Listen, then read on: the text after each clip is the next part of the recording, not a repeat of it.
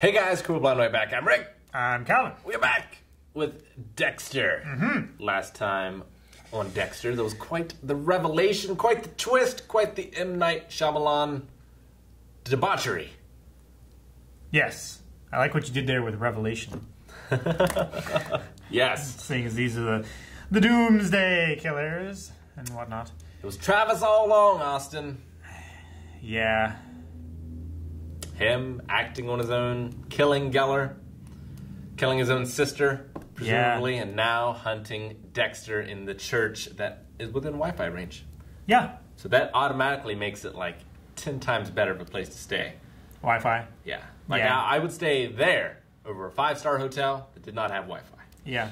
Absolutely. It's a good thing that he actually went to the church to update his blog rather than at the hotel. Because then it actually led back or at to his there. sister's house. Yeah. That would be real bad. Yeah. No, he's not. He might be crazy, but he's not dumb. See, that I feel like he's actually making a switch. Like his personality switches. So that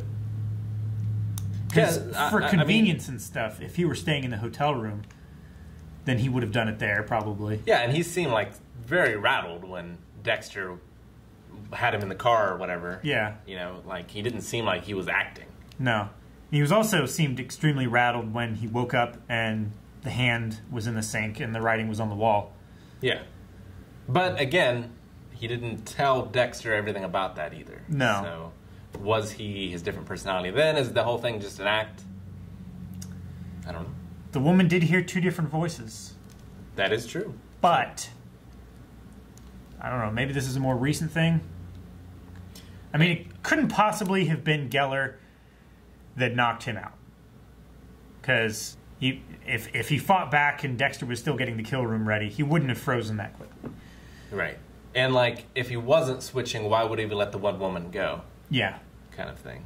So, yeah. Crazy stuff. I'm intrigued to see where things go. And also, Mr. Green, not from Clue, but the computer expert, has a suspicious hand. It's highly suspicious. That's evidence that... It's evidence, and it's creepy. Is the property of Miami Metro Homicide. So let's see where that goes. Yeah.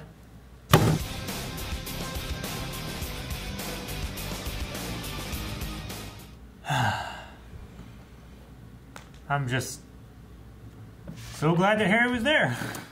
Yeah. Harry is really the MVP of this show. But I am concerned that Travis has seen Dexter's face. Yeah. So that's a little concerning. But he's also crazy. He is also crazy. So, you know, who knows what he's going spouting off. I mean, I assume when the cops catch him, he's going to be talking about, like, Geller still being alive and all these things. Although Dexter's keeping him alive, so I guess that's not quite as impossible and crazy as it seems. And, like, if he does get caught and gets sentenced to, like, a mental institution or something, starts taking pills, becomes more lucid, like, does that become a problem?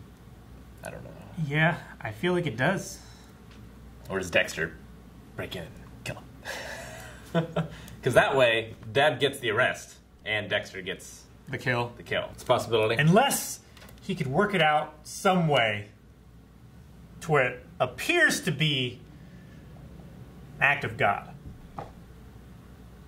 In the asylum? Or you mean... In police custody. But, like, a lightning strike. Knocks a tree over, crushes the car that he's in, something like that. Yeah. You know. Or, I mean, if he died with his own poison gas or something and the police just found him. Like, that's still case closed, right? Yeah. I mean, it's not quite as good for Deb as if she brings him in. Yeah. And stops him. But, yeah, so I guess their plan is to poison gas bomb the police department. Yeah. I wonder if any of this comes back to Green in any way. Like, what's his deal? I don't know. The only thing I can figure is, like, maybe through his, like, intense research of the structure of the building, like, he knows, like, oh, there's, like, a poison gas suppression system or, like, an emergency ventilation system that he can just do while everyone else is inhibited in some way. Yeah, I mean, it's, like, you know, playing as Jack the Ripper, like, that's old enough that maybe, like, it's still tasteless. Yeah. But, you know, Hitman, you're killing people. But, like, not real people. Yeah, not real people, not real events. And certainly the Bay Harbor Butcher is way too recent. Yeah. For anything like that. And Jeffrey Dahmer. Yeah, like, he's got a couple screws loose. Like, he has an obsession, and it's probably the most recent of many obsessions, but, yeah, this one's a little darker and in poor taste. Is he doing any field research? Like, I wonder how far he's going with making this game. I don't think so. Like, I don't think he's a killer. I think he's just obsessed with it, kind of. The thing that bothers me is he just wants to make it as immersive and real as possible. Yeah. I mean, they made plenty of other people weirdos too, but, like, it's a bit of a shame that the gamer and the game programmer, like, the only one in the show is maybe a serial killer. As well. Yeah, it is a shame.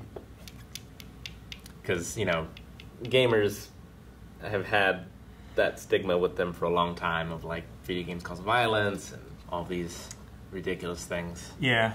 So I hope the show doesn't go that way. Hope so. Angel is the damsel in distress this time. He is. We knew we had to have one. Because it's Dexter. That's just what this show is, but yeah. Wasn't dead this time. I wonder if this sobers up Quinn, or if Quinn, like, loses his job over it, kind of thing. I hope both. Well, I feel like Quinn has had enough chances. I suppose that's true. Do you think there's any chance that Angel doesn't make it? I definitely feel like there's a chance. I mean, I'm not really sure there's anywhere for his character to go, necessarily. But I still like having him around. Yeah, he's great. He's one of my favorite characters from the beginning.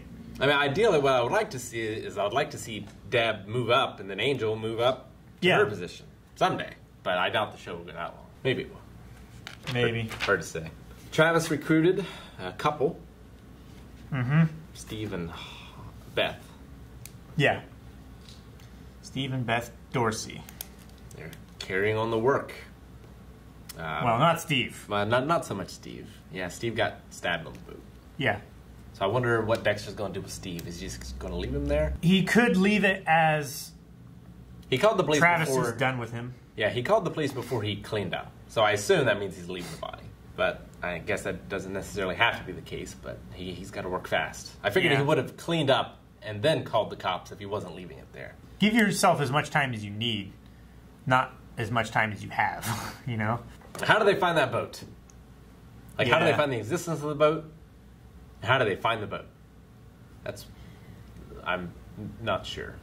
Unless through, like, the stalking of Holly the whole time, like, he already knew about the boat. It's possible. Maybe, like, she said something while she was being tortured or captive. Or I suppose that's possible. But maybe before Dexter realized who Travis was going after, like, after Holly was released from protective custody, maybe he was tracking her the whole time and just keeping it in the back of his mind, you know, as Geller. Sure. I don't know. But it was strange that they went right there. Like, yep, she just got back from the store. She's having a vodka. Deb found out that Matthews was the one with the call girl. Yes. Although, he sent her flowers.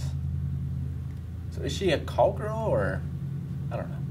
She's a classy call girl. I guess. Someone that Matthews could afford. You send them flowers? Maybe. I don't know. Helps deepen the realism, I guess. I mean, it's respectful more than just like... Maybe. Here's $50. Suck my dick, you know? What's she gonna do? I don't know. She doesn't have Dexter to ask advice of. She doesn't have Angel to ask advice of. I mean, really, like... Yeah, I don't know what she's gonna do. Like, LaGuardia keeps all that stuff in her pocket to manipulate him, and so they sort of have this... Like, they're scratching each other's backs, but... Symbiotic, like, orbit. Yeah, but it's all through blackmail of each other, basically. Yeah. Now, I don't think Dev is going to go that route. But if she doesn't, then she has 2 pretty big fights in front of her. Yeah. I mean, or at least the department does. At least she has the evidence on her side. Yes. And the evidence is pretty undisputable. It's pretty damning. Yeah, I mean, LaGuardia's not tied up in it at all. But it's not good for Matthews. She's not, like, tied in directly, unless Deb can prove that she was trying to move the investigation away because of that. But I think might be a tough thing to prove. Unless Matthews, just out of spite, wants to take LaGuardia down with him. Hey. he's the spiteful type. That's true. He's deputy commissioner, right? He's up there. He's got a lot of pull. Yeah. To make things go away. To make people go away.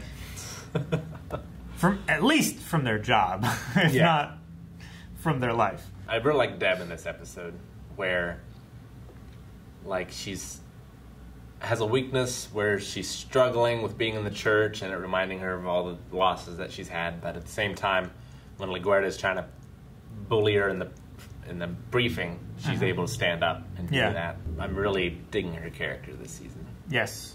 The further away she gets from Quinn, the more I like her. The better she gets. I know. It's like, what's the... oh, shoot. You don't know it. Never mind. I can't think of it, and I can't make a reference that you would understand to communicate it to you. That's all right. So cops are on the way. Yep. How are they or Dexter going to figure out that the police station is the one that's going to be bombed? Like, what about Angel? Do they realize, like, when do they realize he goes missing? Do they post something on the blog about it? Yeah. Trying to lure them in, or? I don't know. And I wonder if Travis really believes that everything is ending in 4 days, or not. All of the psychoses that he has orbiting him right now. Does it seem like on the boat when Steve was bringing up, like, why do we need to worry about that? The world's ending in 4 days. He was more resistive, and I wonder if it was... I don't know. I just got the feeling like he was telling him about not getting caught by the cops as, like, an excuse. I don't know. Something about that scene just made me believe he didn't really believe it. Well, we saw before that Geller was the one who was like, you know, we need to keep this away from the police. But Travis was like, well, you know, more publicity is good, isn't it? And it's like, no, like, we have to finish our work. He killed Geller 3 years ago? Yeah. Crazy. I know. I would have figured there was more ice buildup in that freezer. You'd think. Humid air down there in Florida? Yeah. It's not sealed? He's just scraping it, I guess. Yeah. He must be scraping that freezer religiously. Thank you guys so much for watching this episode of Dexter. You can catch the next one right now over at patreon.com/blindwave. Full link is there too. Also, be sure to check out twitch.tv/blindwave. I stream on Tuesday evenings. He streams on Wednesday evenings. We're always playing some good stuff. No murder simulators, though. Nope. Well, I do kind of.